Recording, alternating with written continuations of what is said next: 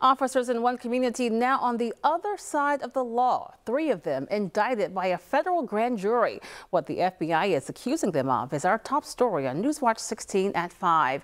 Good afternoon to you and thanks for joining us. I'm Lisa Washington. Stacey Lang is off today. 3 current and former members of the Mount Carmel Police Department now find themselves on the other side of the law. The men were indicted on federal civil rights charges, accused of using excessive force when making arrests. Newswatch 16's Nikki Cries is in Northumberland County and joins us now from outside the Mount Carmel Police Department. Nikki. Lisa, the indictment involves current officer Kyle Shower and former officer Jonathan McHugh and retired Lieutenant David Donkochik. The men are accused of violating the civil rights of people they arrested over the course of several years. The FBI has charged 3 current and former Mount Carmel police officers with using excessive force when arresting people. The indictment involves retired Lieutenant David Donkochik and former officer Jonathan McHugh and officer Kyle Shower.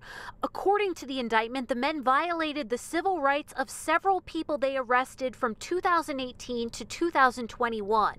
In 22 different arrests, the officers allegedly kicked, punched, choked, and used excessive force. The officers are accused of turning off their body cameras, falsely reporting incidents, and concealing their own use of violence. United States Attorney Gerard Karam says, quote, "The defendants violated the civil rights of numerous individuals in their community over an extended period and in the course of doing so betrayed the significant public trust placed in them." Several people we spoke with did not want to go on camera, but said they support the 3 officers and have nothing bad to say about them. Others are upset. I think that's crazy, the fact that we have somebody that's supposed to be protecting us behind closed doors hurting people. It's crazy for a small town. Like, you don't usually hear that around here, especially since the FBI is involved. Neither Mount Carmel's police chief nor mayor would comment on the indictments.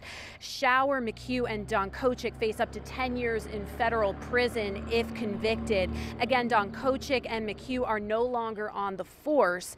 Borough officials say they expect to put Shower on paid administrative leave at some point today. Nikki Cries, Newswatch 16, live in Mount Carmel.